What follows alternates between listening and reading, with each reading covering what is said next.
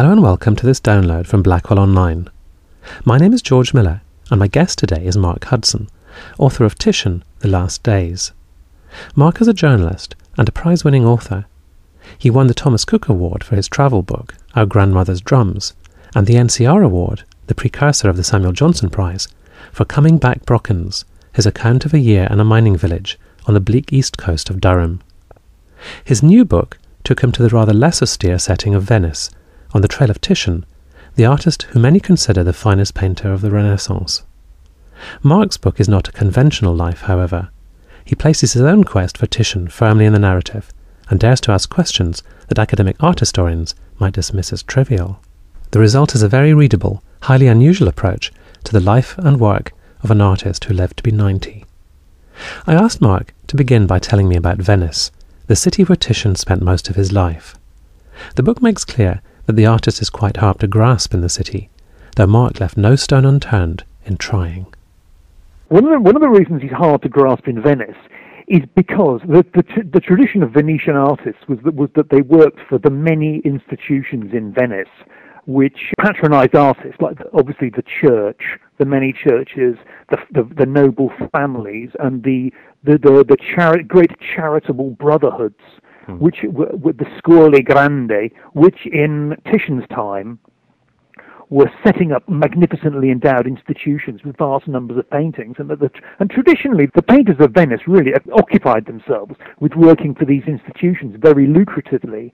So if you're going to Venice, if you want to look at Tintoretto, you'll see immense rooms absolutely full of his stuff. I mean, I think it was Ruskin said, you cannot really appreciate Tintoretto without going to Venice. I think the same's true of Bellini. Bellini was Titian's great teacher. Tintoretto was Titian's successor. Those artists, you really can sort of read them as you walk around Venice. Titian, he was the first artist to really transcend Venice as a market. He got immensely wealthy patrons outside Venice. So a lot of his work was going out of Venice, wasn't it? He became too big for Venice very early in his career. And as a result of that, a lot of his greatest work isn't in Venice, or it's dotted around in funny places. I mean, there's maybe 5 really, really great Titian paintings in Venice, whereas, we got a large number of them in London too, in Madrid, Florence, all these different places. Yeah. And I think even in Titian's lifetime, funnily enough, although he was the greatest artistic celebrity in Venice for most of his career, he was kind of neglected in a strange way because he was sending all the work outside the country. So people didn't really know what he was doing. So he was thought of as a kind of sort of artist of the past, even when he was still alive. In a funny way, that still applies. He's a very elusive character. And to kind of get a grip on him in Venice, you really have to kind of let your imagination flow a bit.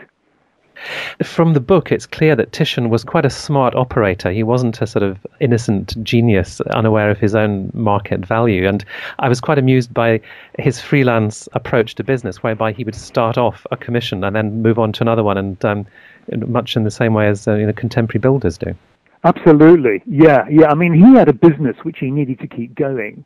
I mean, the great difference between him and the artists of later centuries, or the artists at his time and the next great period, is that he didn't operate through dealers. He had his own shop. I mean, the term bottega, the Italian for a workshop or studio, is the same as the word for a shop. So if you wanted to deal with him, you went straight to him. And the idea of the alienated tragic artist in his garret, it still dominates our idea of what an artist is like. I suppose Van Gogh being the greatest example, who's kind of powerless because he's reliant on, will the dealer take my stuff? I mean, Titian wasn't like that. He had a thriving business, and like any freelance business, you have to have a kind of steady flow of work. So this did leave some of his clients absolutely exasperated. Threatening legal action, God knows what, to get into finally complete things, which sort of dragged on for years. He would start something in a great blast of energy to get the initial commission and the huge advance to get the thing started. Then he just sort of put it away for a couple of years, maybe years, while he went off and did other things. Yeah. He was juggling commissions from extremely wealthy, powerful, potentially dangerous people, not the sort of people, dukes and emperors and popes. And he also had an obligation to the Venetian state. Quite early in his career, he was given a sanseria, which is a kind of government sinecure, a kind of pension, an annual sum of money in return for doing paintings for official buildings. And he got this by promising a battle scene for the Duke's Doge's Palace, that magnificent building in Venice. It took him 20 years before he even started it. And then he only started it because they threatened that he would lose his sanseria, and B, he'd have to pay back every single penny he'd been paid. But I mean, I think if you want to look for what really motivated Titian as a painter, it's A, pure material ambition, and B, perfectionism. He would not let a painting go until it was absolutely as good as he can get it.